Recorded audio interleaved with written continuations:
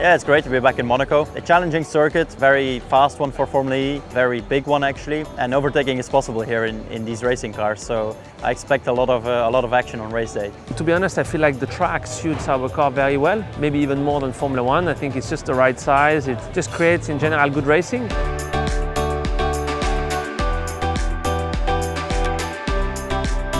The steering wheel basically moved really fast and I hit my hand in the chassis and I basically broke the metacarp here. So obviously racing in Berlin was a bit difficult because I couldn't have a car, but somehow it made me quite fast. I had pole position there, so it didn't slow me down. It's my 11th race in Monaco. Like this morning I took my kid to school, right, which is just behind the E-Village here. Yeah. It's such an honor to be racing here one more year that I'm just gonna have fun tomorrow with the car.